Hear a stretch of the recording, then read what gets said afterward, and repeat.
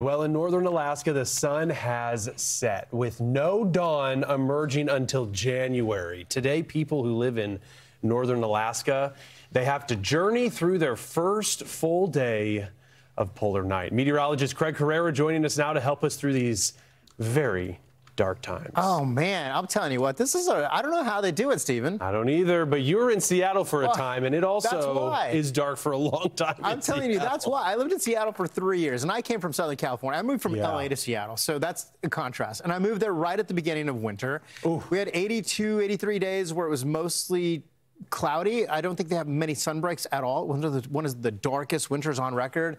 If you don't get sunlight, my friends, there is such a thing called SAD, seasonal effectiveness disorder. And I'm a pretty happy guy. It was a tough go. Don't get me wrong, I love Seattle.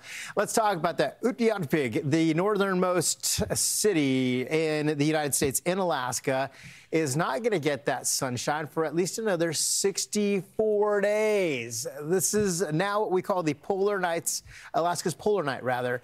And that's because they're just north of the Arctic Circle. You see the Arctic Circle there. They're well within that. And this is all due to the Earth's tilt, right? So here we go. We've started this, and they're going to be below the horizon at least until late January. No direct sunlight. There's a little bit of hope, though.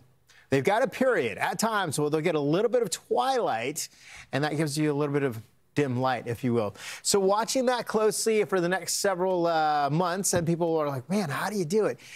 To Stephen's point, people are losing light all across the lower 48 as well. In fact, as we look ahead to the amount of moisture that we've lost, or sunlight that we've lost, rather, that sunlight has continued to be a story for us that we're losing that, especially for the northern tier. So for the month of November, we've already lost about 70 minutes of daylight for the northern tier. The southern tier, about 30 minutes of daylight.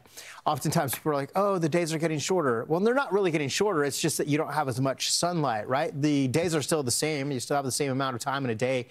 When we look at the winter ahead, look at the amount of daylight that we start to lose with the sun going down earlier, coming up later. It's dark. You're like, man, where's the sun? You wake up in the morning, you're waiting for it. The northern tier will lose 3 to 4 hours from the Pacific Northwest all the way across portions of the Midwest, clear over into the New England area as well, and about 1 to 2 hours for the southern tier. So when we talk about this, it's a lot of daylight that we lose, Stephen. The north, as we talked about, not much in the way of sunshine at all. Mm-hmm. Different story somewhere else, though, I guess, huh?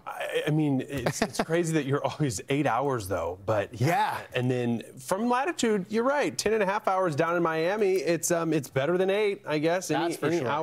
Hour matters. But yeah, you know what we're about to talk about, because the northern hemisphere is losing daylight. The other half of our giant blueberry, it's gaining daylight. The Arctic Circle plunges into polar night. The Antarctic Circle gets the opposite, and that's where we head to now. It's not called polar night. Any guesses what it's called?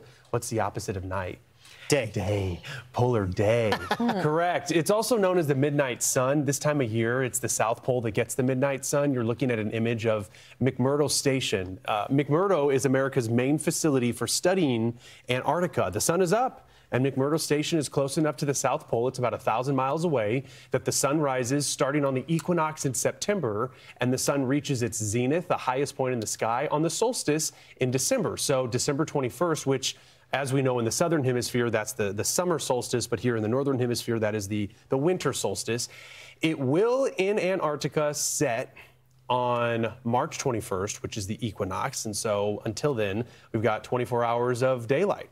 It's great, I guess. But I guess the midnight sun is better than polar night.